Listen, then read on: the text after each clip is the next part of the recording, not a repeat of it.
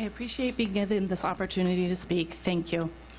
I've heard that if you repeat something 3 times, people are more likely to remember it. Tonight, I will be repeating this message 3 times. More educators, less computers.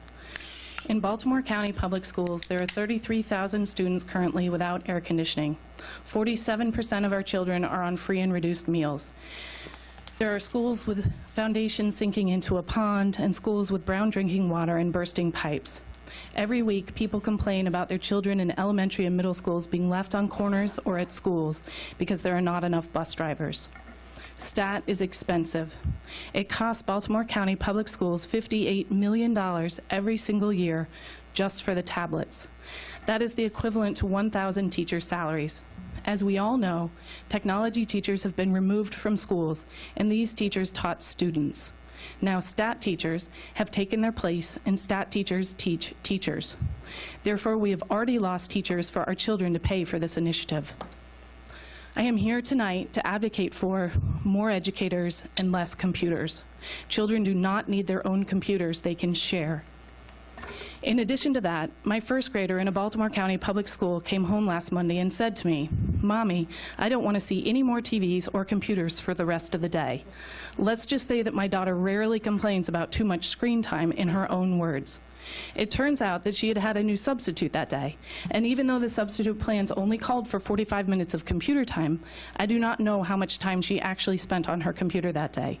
I am guessing it was a lot more than 45 minutes, given my 6-year-old child's response. There were at least 2 groups of stakeholders who met on Saturday night in one neighborhood about dissatisfaction in Baltimore County Public Schools, specifically the elementary schools. Parents are concerned about priorities and are even considering alternatives to the elementary schools in Baltimore County Public Schools.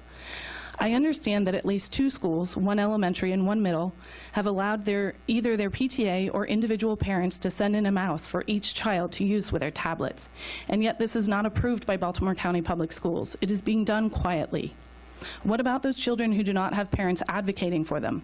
At least one teacher requested money from donorschoose.org for a Title I school in BCPS, and the others are using a trackpad that does not work for their developing dexterity.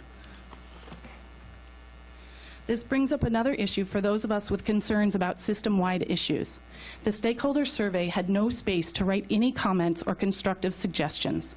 There were very few questions regarding the overall policies of Baltimore County Public Schools.